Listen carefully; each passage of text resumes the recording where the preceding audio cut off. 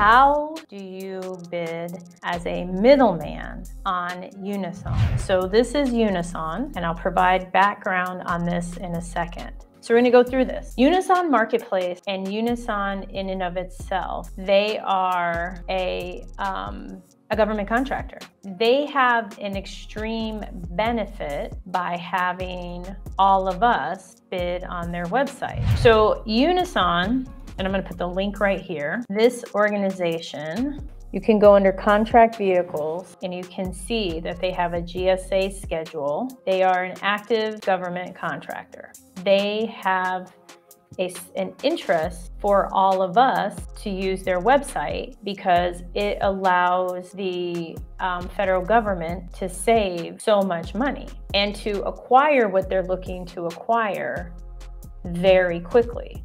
In order to be able to access Unison, you have to be able to log in, and you need a cage code and a UEI to log in. If you don't have these, then you're not going to be able to log in. The other thing, and let's see if anybody, what has happened is because the federal government knows, hey, wait a minute, you mean I can post something here and save potentially a ton of taxpayer dollars? And you can see there's a whole slew of opportunities. Look, there's 588. You win one. I mean, you probably have better odds at winning a government contract than the lotto. Okay, let's type in beanies.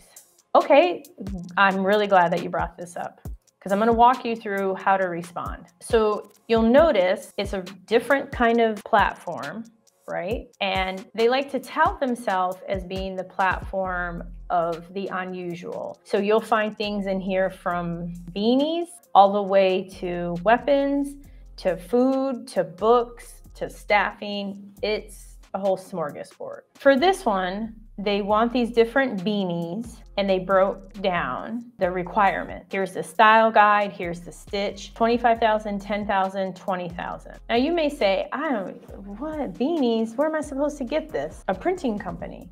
There's several of them. You've probably even seen a commercial for one. So let's say you were interested in this and you're like, listen, I'm going to do this. I'm all about this. I want to bid on this. So I'm going to break down the step that I would take if I were to bid on this. So first and foremost, I get an idea. How much time do I have? Okay, I got almost 15 days. I'm going to have to contact a company who's able to handle this. And also I want to know, what are the evaluation criteria? How are they going to decide? So here you notice, and if you see it, the basis of award, and it says commercial items, the following factor shall be used to evaluate offers. Technically acceptable of the item offered to meet the government requirement and price. Evaluation is based on a lowest price technically acceptable. So in other words, they're saying, hey, as long as you're able to provide these beanies, you just have to provide the lowest cost. So it's kind of a gamble if you don't know this industry, because this will often happen. So if I were to bid on this, I would go to the internet. Many others have shared this online before, like you go online, you Google, and you find some vendors, and they're the experts, and you take their price, and then you put it on there. Well, what's going to happen is these experts that you contact, they're giving you almost like a retail price. So the price that they're giving you is a bit higher. They're not giving you the price at cost. And the other bonus strategy is, how do you know that that company isn't a government contractor? So it's really important to go on Sam.Gov and look to see if that company is a government contractor, or to ask them, hey, I'm just curious, are you guys going to bid on this too? Because how are you able to compete against the company who is actually providing the beanies, the source? They're the source. So if I were to bid on this, I would identify the organizations. I would make sure they weren't bidding on this. They weren't registered in SAM. I'd verify that they were able to provide the requirement, because it's very specific. I mean, this is for the Army. I want to make sure that, and then I would probably lower the price that the vendor gave, because this is lowest cost technically acceptable. And the thing is, for something like this in Unison, they have these different information in here. They have the shipping instructions. Just give me a moment, I'll share this with you. These are instructions you definitely want to make sure you pay attention to. It says between 7:30 and 11. 1 and 3. So make sure you handle that. You don't want something delivered at noon. Next, you're going to want to open the other attachment, which is about new specifications. I'll show you all that one too. Because I want you to see that while the concept is pretty easy to dissect and digest, right? Like Army needs these beanies. I find somebody to provide the beanies and then I make sure it's delivered. But I also want you to see where there's room for error, right? You have to have it shipped at a certain time. You have to make sure the right color, the right logo, like everything is correct. You don't want to purchase some beanies and then they misspell Army. And then also they need pre-production samples, pre-award samples. So this may be something where you're like, man, I really don't want to be involved. This is something I would consider, this is like medium risk. They're very specific. So I want you to see, right? You see the beanie right there? Okay, great. You can see this is what they desire. So they're super specific because there's a particular color scheme, no different than Coca-Cola or Pepsi. The Army is a brand. They actually license out their logo too. The Marines does it also. For something like this, because it's lowest cost and there's a lot of companies out there who sell things like beanies. I mean, there's companies that, you know, they brand phones, they brand pin. So any kind of clothing branding company would be interested in this. You may only make a 2 or 3% profit. This is also something to be aware of because many out there who talk about the middleman may not share sometimes the profit because you put in all this work to find these vendors, to put in all these bids, but they're the source. So the person who is the source, they have all the power. And then on top of it, they, even with the Buy American Act, maybe for these type of beanies, in order for the Army to get them in the time that they want them, maybe the supplier's like, hey, it's gonna take 2 months to get them in the state, but if you go through Asia, it may only take 1 month. And so then you have to deal with that. You have to check to make sure there aren't any holidays, there aren't any issues, there's not something that could prolong you getting these. So that's another drawback from this if you decide to go this route. I'm going to share my screen so you can see that is Unison proper. So Unison Marketplace, the link is right there in the chat. Here on Unison, you receive a username and password. And while it's the 4th quarter, it may be one of the reasons that they're posting so many. Let's see here. Let's take a look at some of, you have here some IT. I'm gonna take a look at one of my favorites. I like professional services. So I'm gonna go to education and social services. So let's take a look at this core competency training. So let's look at a services one. This one is to provide training the 11th through the 15th of September. You can see it's a small business set aside, so pretty much most people would qualify for that, and only small businesses can bid. Then what we're looking for is basis of award, evaluation, some derivative of that, because it's key to know how are they evaluating this. It explicitly said lowest cost and it's lowest price because again, one of the benefits of this platform is it's saving the government money and it's training. This is really low risk. Without even opening any of the attachments, I already know that this is probably training that you can find somebody on LinkedIn, on Google, to provide these services. Then I proceed to open the attachments, which I am doing here, and I will share this with you. So the training must be done in person. They're providing information on the objectives, and this is for special forces. So already in my head, I'm thinking, okay, this has to be somebody probably who was served in that position, and okay, they have to be able to maintain a secret clearance and have 2 of the following. One thing is, when it comes to this, and that's why you haven't even seen me open up any kind of other attachments. So I look at this and I'm like, okay, let me take a look. And then it says it requires a secret clearance. Okay, well, guess what? What that means is your company has to have a secret clearance. So that's a no-go. I can't bid on this. This isn't something to bid on whatsoever. I don't have a clearance.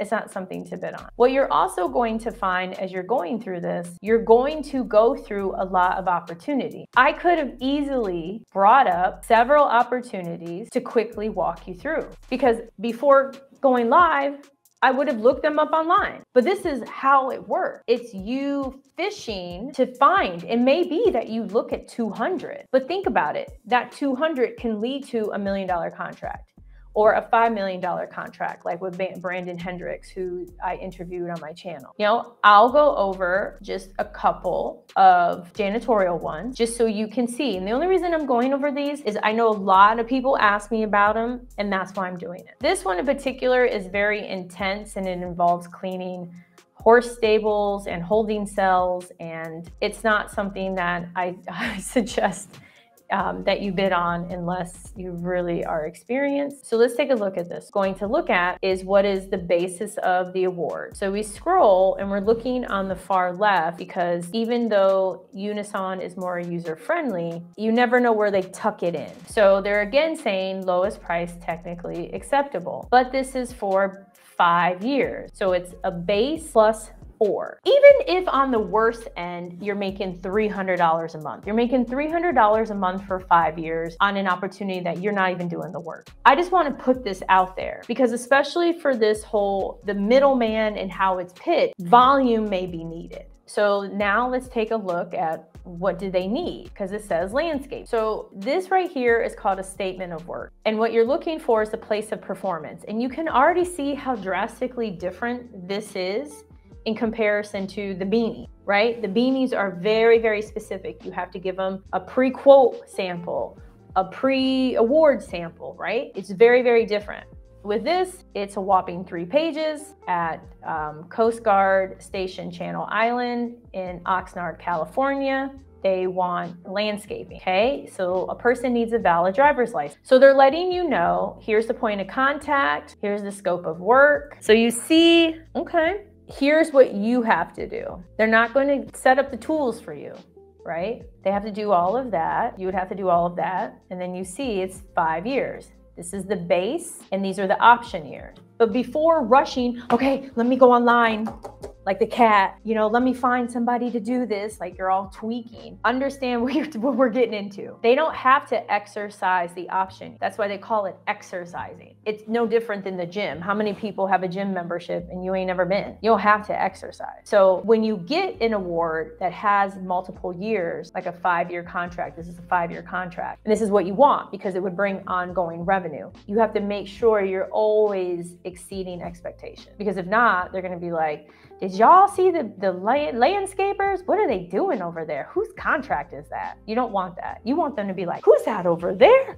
Man, this has never looked so good here, and I've been stationed here for 7 years. You know, that's what you want. Okay, so this one's pretty easy. So here's what you do. Here are the steps. So however you like to take notes, get ready. First step, and that is to identify landscape companies or people. It could be Tom's Landscaping. I hired somebody very similar to that to take care of my investment property.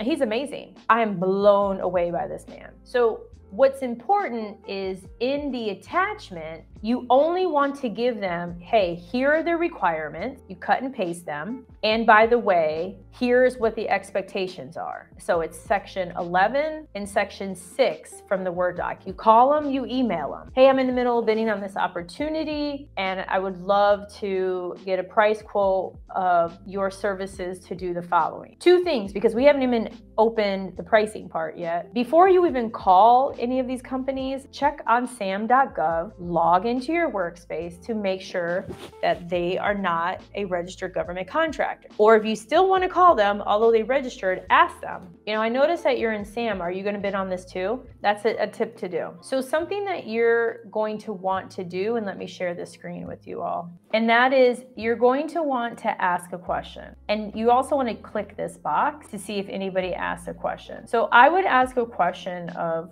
what is the frequency that they want the landscaping services? Because I just know it's for 5 years. And again, it could be that I'm sleepy and it's in here somewhere. I know it has a quantity of 49.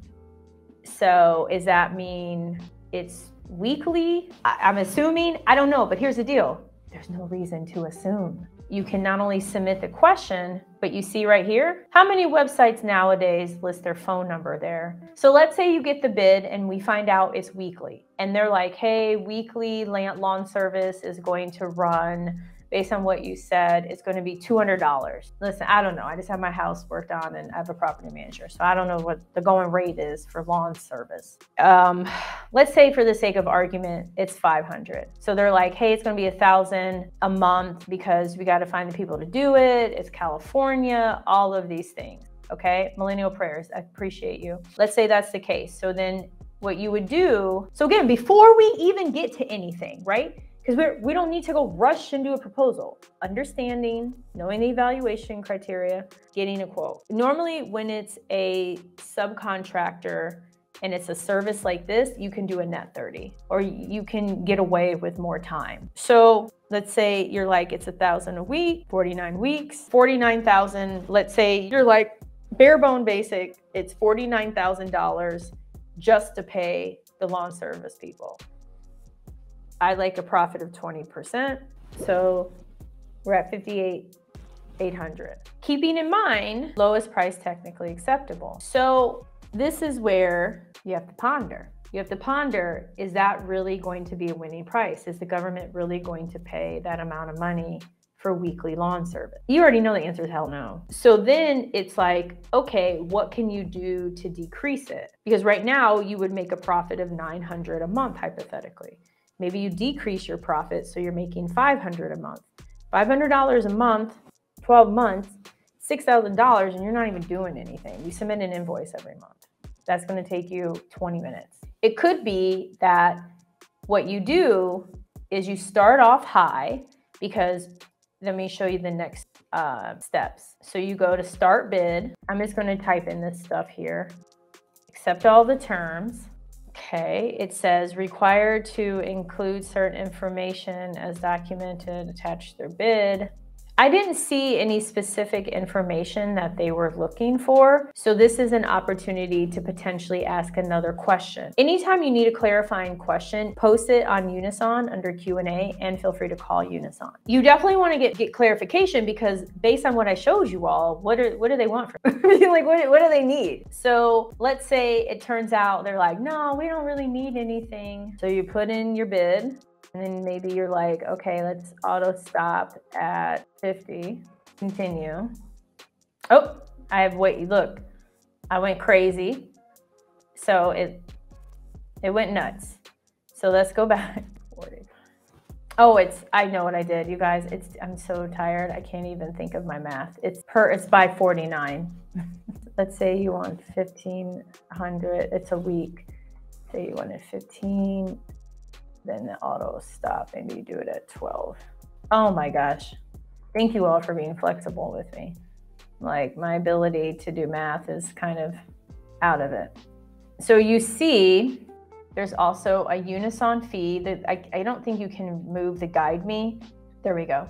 But if you really want to know how somebody who has made well over $3 million in 1 year doing the middleman approach, get that video. It's a whopping $49. You won't regret it. And I know probably many of you already have it, or if you're watching the replay, you made it this far, check out this video. It's amazing, because the key is to understand, to know the set aside, and to create your own ocean. While you can see in this demonstration, it's really super easy to use Unison, right? There's nothing here where you're like, man, this is hard. The challenge comes in with doing all of the work, putting in the bid, calling the landscaping, making sure the landscaping's doing what they need to do. And you can substitute landscaping for Save a Back training. This is real training that the government purchased. You can substitute it with art. You can substitute it with redoing a floor. What's key is you learn so you are empowered. So you're not just going into this space of being a government contractor without having key information. You want all this information. You have a lot of people where they just don't bid. There's hundreds, I think hundreds of thousands of companies registered in Sam.gov, and a very small percentage actually even bid. So for those of you who are bidding, I commend you, because you are bidding amongst a very few number of people. So I want to say, just keep going forward, keep learning. Okay, if there's so much competition out there with those small businesses, how does one have a chance? You have a chance, number one, your mindset. The world is full of abundance. The world is full of money. There's so much money. There's so many opportunities. That's number one. Number two, what is meant for me is going to happen. Number three, most people don't bid. They just don't. So I mean, they don't. Even if you're like, well, I understand, why wouldn't a lawn service company do that? Because they're busy taking care of their other clients. They don't want to spend the time, oh, there's so much red tape, it's so hard, I don't want to do it. I personally don't know anyone who's like, man, Kizzy, I'm worth $100 million and it was so easy, girl. I did oh, and I get all this money. I mean, I don't know people like that. I've never in my life, and I've come across a lot of people. I've come across billionaires. I've come across people who aren't billionaires. I've come across people who have made money, lost money. I've come across all different kinds of people in my life. And I'll say this, it's never because of just some magical thing. It's never because of just, it's super, super easy. Now, do I think that this is super, super hard? Heck no. I think it's very easy to win a contract. The challenge is making sure you have a profitable business and you understand what it takes to continuously find, bid, and win contracts. So you have a business, not, I want a contract, okay, and then what happens? I'll kind of close with this. There's, Alex Hormozi, I adore him. I love watching his content. He's such a savvy business owner. And so he talked about business, the beginning and the end. He's like, at the beginning, you're super excited, you're just starting. At the end, you're super excited because maybe you sell, you transition out, whatever it is you do. He said that it's like the suck is in the middle, but that's where all the real work happens. So it's about embracing that middle. And I embraced that middle for well over 10 years. And that's why I'm here, because I don't want you to have to go through what I went through over the span of 10 years. I'm here to teach you everything I know, to show you everything I know, but also to learn too and let you know I don't know every single thing. I'm never gonna know every single thing. I didn't know that the Army needed almost 100,000 beanies. I mean, thank you all so much for being here. Join my Facebook group if you haven't already. It's not to look back and, oh, I don't look back, I look forward. And I got way more work to put in, y'all. This is only the beginning. Take care, like, subscribe, hit the notification button.